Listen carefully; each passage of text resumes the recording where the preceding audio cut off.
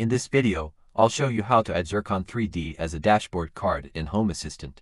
First, let's open a project and select Open View in New Window. In the viewer, you can customize what appears on the dashboard by adjusting various options, including the floor plan angle, object display mode, true color or whiteout, wall visibility, heat map display, and themes to match your preferred look and feel.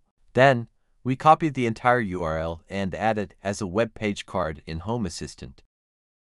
I use the Sectional Dashboard in Home Assistant, which allows displaying cards in multiple columns for a more organized layout. We add a new web page card, paste the viewer URL, adjust the size, and it's done.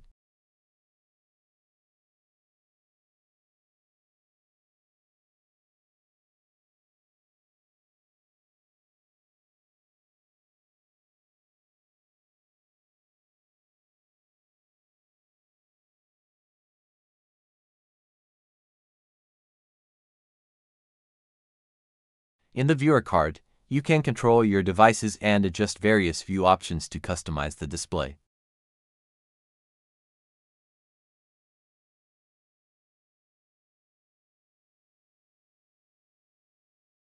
We can also adjust the floor plan to a top view and update the URL in Home Assistant to reflect the new perspective.